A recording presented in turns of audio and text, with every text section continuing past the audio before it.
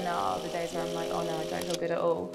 But I think it is just accepting it and learning to love it.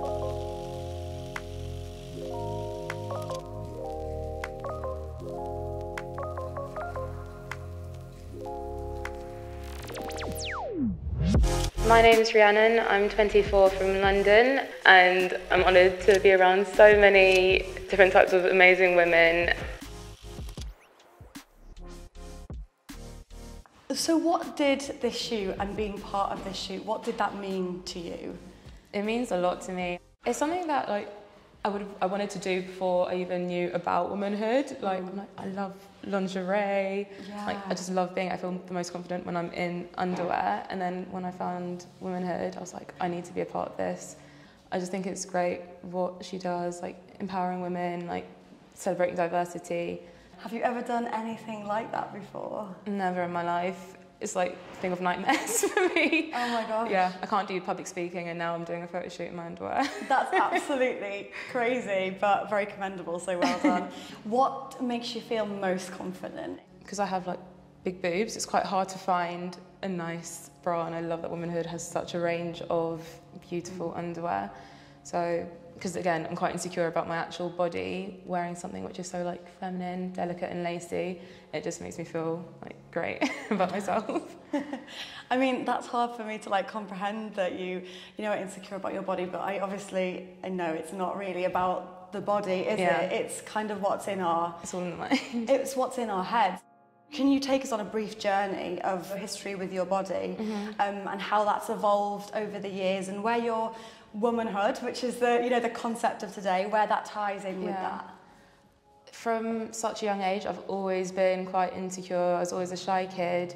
I was always quite chunky, bigger than my best friend who was so little. I always had that insecurity through most of my childhood, all of my adolescence, and I developed quite early. I started my period in primary school. So wow. So I always felt quite insecure there. When we had to go on swimming trips, I was I don't want to have to wear a swimming costume in front of boys, grew body hair, and it's just quite embarrassing for me, something that I was quite ashamed of. And then I went to an all-girls secondary school, and it just continued from there because I was always comparing myself to other girls who were much thinner. Yeah, that was quite a rough time, and having to go bra shopping with my mum, it would always end in tears. It was a traumatizing experience. Yeah. Is that because you didn't enjoy the experience of being fitted, or because you were a size that you didn't want to be? Yeah, so I had the big boobs. I was always quite curvy, but as a child, it's not really what you want. So trying on bras where it'd be just thick, ugly straps, they would never be as nice as the smaller bras for smaller cup sizes. So I always just felt really different. Didn't understand why I had to wear these more supportive things when other girls were wearing maybe belly tops, things like that. Do you know what? I so relate to this because this, the story that you just recounted sounds so similar to mine, because I, again, was in an all-girls school. I developed really early. I always had big boobs. Yeah. And I hated it. I absolutely hated it. And still today, I have a slight hunch from when I was trying to cover them up. And same with bra fittings, it would just be a source of incredible anxiety for me. Yeah. I just felt really that and I used to wear a bra all the time. I would never take it off because they're also not the perkiest of things. So that was another source of shame, that they were big stretch marks. They were quite saggy. So then, because I wore bras all the time, I would have scars on my sides. Right. And I'd force myself into bras that weren't made for me just because I wanted to feel like I could wear these little delicate bras. So yeah, it was. Did you have the scars at the top there, the indents? Yeah. You get stretch marks, and they do sag. That's just totally normal. But I guess it's media representation has really framed how we see boobs, and it's really had an impact on our own 100%. Self-esteem and how we...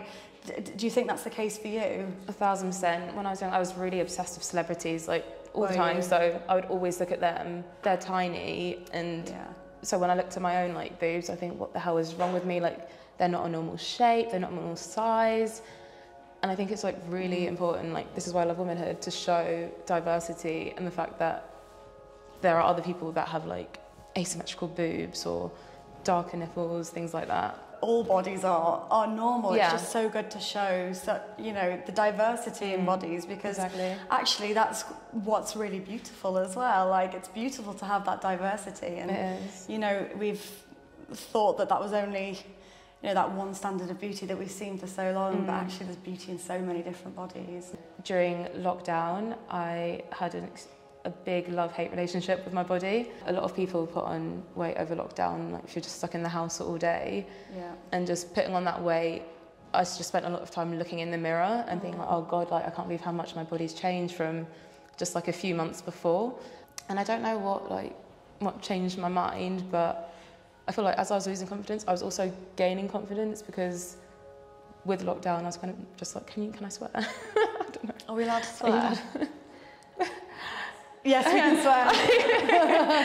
I was just like, look, fuck it, like life's short, why am I here worrying about, because it's about what other people think of me, and I've realised that my body has always been for other people. It's like, I want to look this way so that men find me desirable, or a woman looks like that, why don't I look like that? And I was just like, I need to stop living to try and like please other people, because at the end of the day, everyone cares more about themselves than they do anyone else. Don't they? Honestly, don't they? Yeah. And that is what I say to women all the time. Like, people are so self-consumed that we don't have the capacity to really, you know, take on what someone else looks like, or whether someone else has put on weight. Like, I mean, I feel like a lot of women know that. They know that rationally, but making themselves believe it emotionally is another story. So is there anything you think that contributed to you truly being able to say, fuck it? I don't think so. It's been such a process, and such a long process of learning to. It's still not like self-love. It's more self-acceptance. Okay. Sometimes I look at myself in the mirror and I'm like, oh, I look good today. But then there are other days where I'm like, oh no, I don't feel good at all. But I think it is just accepting it and learning to love it. So it is, I would still say it's such a process. And this right here is like a massive step for me. So I would say that's a big moment to show how much my mindset has changed. How do you feel for you when you look in the mirror now? How do you feel about your body? Again, it's mixed review. Okay. So sometimes it depends on the day. It depends on the day. Okay. Like I just don't think I will be happy with like the bottom of my belly, but I'm like, it's there now. I'm getting older. It's hard to get rid of, but I'm still like, I have bits of my body that everyone's like, oh, this is so nice. So it's like, you shouldn't just hate yourself, because things you hate about yourself, other people love. Like I'm curvy. Like I have like a small waist and big hips, and I'm just like learning to embrace those curves and like all the different shapes that my body can make. That shift when you start to look at your body and try and notice the beauty in it. Yeah. That's quite exciting, isn't it? Yeah, it's a big thing. Yeah, it's amazing, totally. So today, right now, what would you say your relationship is with your womanhood? How would you describe that?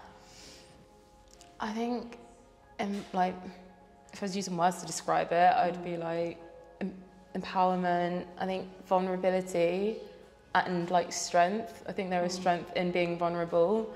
Like, as all women, I feel like doing this, especially this shoot, I felt the most vulnerable I've ever been. But I also think it's so strong that I've done this and that everyone else, all these other women, are doing this. Everything that we go through, like social media, we have to deal with all of that and like come through the other side.